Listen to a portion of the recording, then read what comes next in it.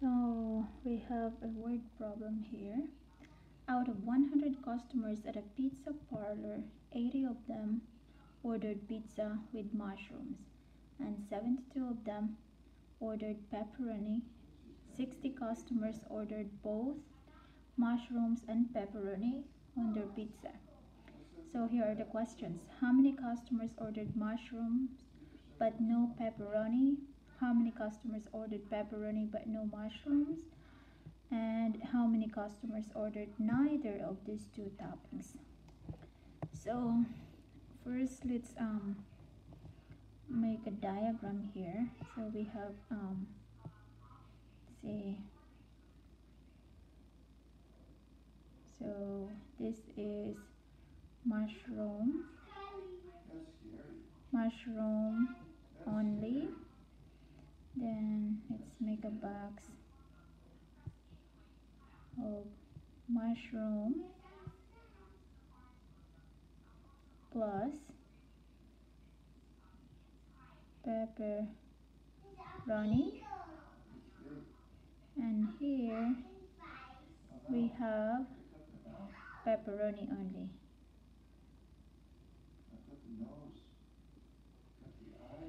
So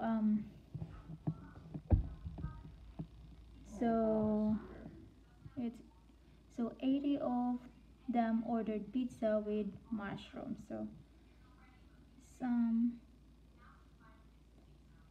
So mushroom, and then some here mushroom. So on this 80 of them, and in here 72 of them ordered pepperoni. So pepperoni, so 72.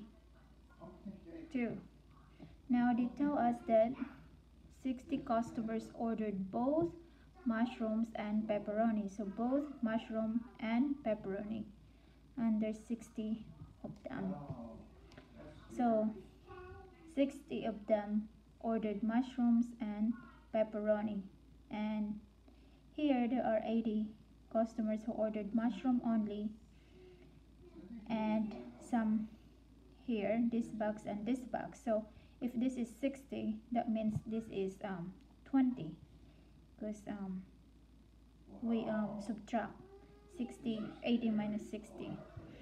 And in here we have 72. So pepperoni here and some pepperoni here, a total of 72. But they tell us that this is 60. That means this number is 12. So now so now we can answer this A. How many customers ordered mushrooms but no pepperoni? It's this number, 20.